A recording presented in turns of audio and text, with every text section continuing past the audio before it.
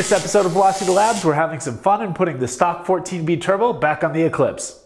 Wait, that's not fun at all. This car has been sitting in my garage space for way too long, so we're going to go ahead and send the blown 20G Turbo that's on the car in for a rebuild. And because the blown turbo was dumping oil into the lower intercooler piping, we're going to need to take off the front mount intercooler and clean that out as well. To do that, the front bumper has to come off. Take off all the front lights and then remove all the 10mm bolts on the top of the bumper. Then there's a few more 10mm bolts on the side, or in my case, zip ties. Remove those and then you should be able to get the bumper cover off. Unless your car is stock, in which case there's going to be a bunch more bolts along the bottom as well. Now let's move up to the engine bay and remove the intake snorkel. And while we're there, we'll get rid of the heat shields as well. By the way, if you want your heat shields looking this shiny, I got a video for that. Now that those are out of the way, let's pop the J-pipe off. J-pipe obviously stands for JDM as f***. Now we can see our dirty blown 20G Turbo with the intercooler pipe full of oil. Now let's disconnect the downpipe from the O2 housing. We'll also need to get some of my DIY air ducting out of the way. Now we can get those bolts off the downpipe. The oil needs to get drained to remove the turbo, so we'll do that next. Once the oil is drained, we can also remove the oil drain line from the turbo. There's actually two different ways to disconnect this. It really doesn't matter which way you do it. But for reinstall, installing the oil drain line on the turbo first is usually easiest. While we're on oil connections, we might as well get the oil feed line next. And then we'll start getting the water lines. And if you're smarter than I am, you'll drain your coolant before you start on the water lines. Starting to pee. Better get a bucket. And remember what I said about being smart? Yeah, that's not me. I might have spilled just a little bit. But let's not pay attention to that. Let's just keep disconnecting stuff. And let's disconnect the coolant feed next. Mine was pretty jammed on there, so I needed to cut a little off the end first. Next we'll get the wideband or the O2 sensor if you're running stock. Now, for some reason I was thinking I could get the turbo out without taking the manifold off, so I took the manifold to turbo bolts off next. I don't know, it's like 3 AM at this point, and this is the first of many goofs I did while swapping the turbo. I mean, this really isn't so much as a goof as a weird way to do it, because the manifold's got to come off anyway. It's just kind of a weird way to do it, but there's definitely more goofs later.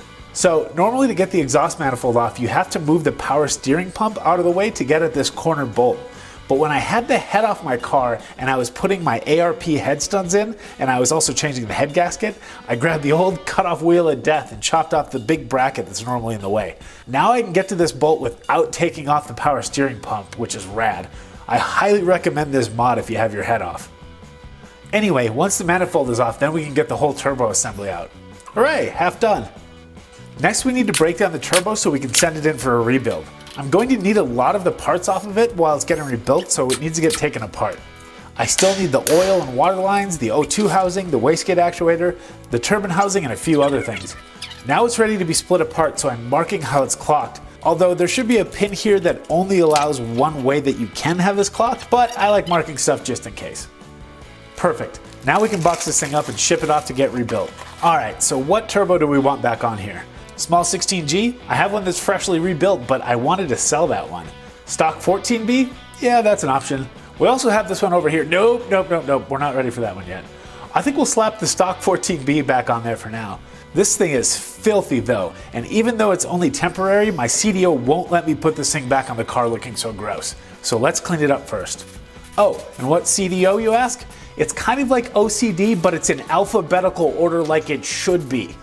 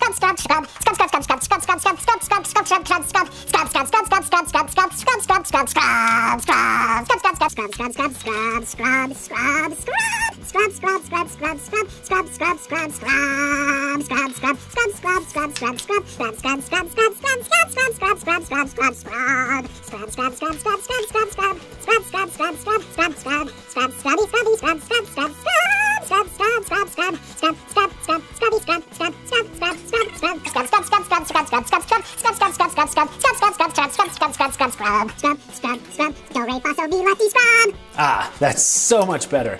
I should get at least 10 horsepower for that level of cleanliness. This stock 6cm turbine housing isn't gonna work for me either, so let's slap on that nice ported 7cm housing. I'll probably port out this 6cm housing out later. These can really get stuck on there. They essentially weld themselves to the turbo after 100,000 miles of 1500 degree heat cycles. Just keep giving it little love taps and it will break free eventually. And I do mean gentle, you don't want to wail on this thing and screw something up. Put the new, or I guess old, turbine housing back on, and then we can get the rest of the car cleaned up and ready for reassembly. We need to pop the front mount off to clean out any oil that may have gotten into it. Take the bumper off and undo the brackets and the couplers, and then we can pop the intercooler off. And I figured there would be a ton of oil in here, but it actually looks clean. Although, as soon as the turbo blew, I stopped driving it, so that probably helped. There was quite a bit of oil in the lower pipe though. Luckily it dips low right at the bottom of the J-pipe, so the oil pooled up there instead of getting into the intercooler. So we got lucky there. We got that cleaned up and put back together, and now it's time to eliminate some exhaust leaks. I've been dealing with a few minor exhaust leaks. Well, not really dealing. I've been putting up with a few minor exhaust leaks over the past year and a half or two, so I picked up a big belt sander on Craigslist so I can flatten everything out. This is my first time using it, and I'm pretty much in love. All we have to do is just turn it on, hold the piece in place, and let the belt sander do all the hard work. Just look at that. So shiny. Any part that doesn't come clean right away indicates a low spot, which indicates exhaust sneaking out where it shouldn't be. Just keep going until it's perfectly flat. I did the exhaust manifold first. Once that was done, I moved on to the O2 housing. I know this thing had some issues because I could actually see the exhaust leak here when I did the Seafoam smoke show to find them. This one took a lot of work. The biggest problem area was here along the bottom. You can clearly see the evidence of exhaust exiting where it shouldn't be. I worked on flattening out this section for like a good 10 minutes before it was completely smooth. Finally, nice and flat. Look at how much extra surface area was sticking out where it shouldn't have been. I'm stoked to finally have this flat. And at least the downpipe flange was nice and flat. That took all of 10 seconds to do. I also did the turbine housing, which only had a few small issues. Awesome, that looks perfect. Let's get this thing reassembled. I always like to use a little bit of copper anti-seize on the exhaust components to make sure they come apart easily the next time I do this. And it's a DSM, so you know it's gonna happen eventually. And I just put the manifold on backwards. Shit, I definitely just put this on backwards. Good job, me. Way to pay attention. Remember those screw-ups I mentioned earlier? This is just one of many. Flip it around and try again. Next, we'll throw the wastegate actuator back on, do the oil drain. Be sure to get new gaskets for these. Oil leaks are not fun. I ended up putting the oil drain on facing the wrong way as well, so I ended up doing that twice. Fun. Oh, and then I forgot to put the rear water line on, so I had to take the whole assembly off once again. Double the fun. Then, to add even more fun, when I was hooking up the front water line, I just grabbed my biggest 22mm wrench and started honking the bolt down. And guess what that leads to?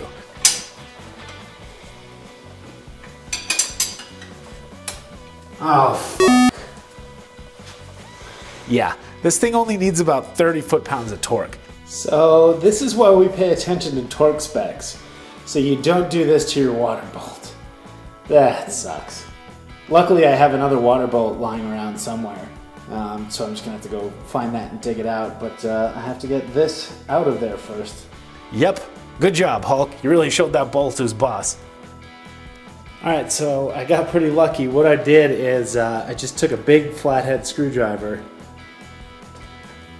and just kind of tapped it in with my hammer so it was nice and tight, and got it turning pretty easily, so it looked out there. So we had to take the whole turbo assembly off again, extract the bolt, and then put the whole assembly back on again. Alright, got everything backed in again. We're gonna go ahead and do this properly this time with the torque wrench. The water bolt is 35 to 50 if I remember correctly. I'm gonna start at 30, and I'm not gonna tighten it down unless it's actually leaking any more than that. So we're just gonna go to 30, make sure we don't break this thing.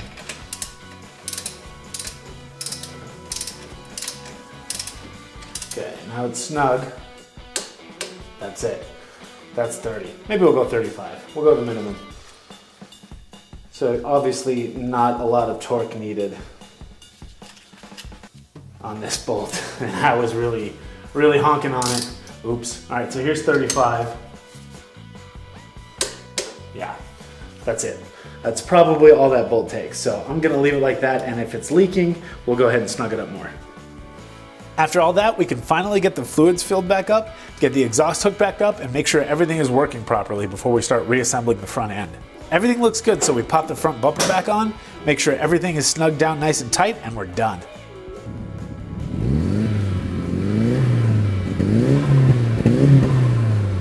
All right, we're finally back up and running again with the Eclipse. Although we're back down to about 280 wheel horsepower, I know that because I actually dynoed the car before I put the 20G turbo on. And I'm pretty sure I was around 360 wheel horsepower with that 20G turbo that I just blew up. Unfortunately, I guess we'll never know since I never made it to the dyno. Anyway, the Eclipse needs new tires, so next episode I think we'll have a little fun.